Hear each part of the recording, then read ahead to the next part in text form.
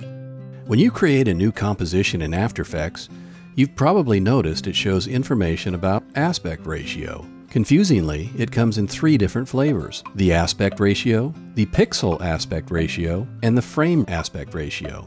Let's look at what each of these mean. The aspect ratio describes how wide a video is relative to its height.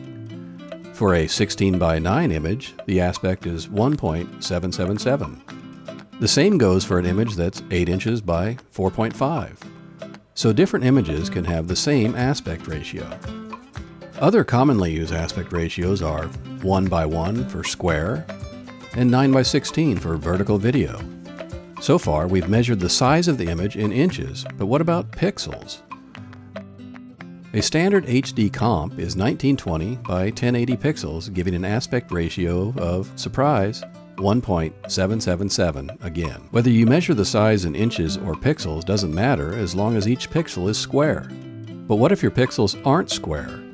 You can choose an old format like HDV 1080, where each pixel is 1.33 times wider than it is tall, meaning the initial 4:3 aspect ratio becomes 1.33 times wider, so 16:9. But these formats are mostly relics from when videos were recorded on tapes. Our advice? Stick to the newer formats with square pixels. For more tips on creating motion graphics, read our free motion design ebook.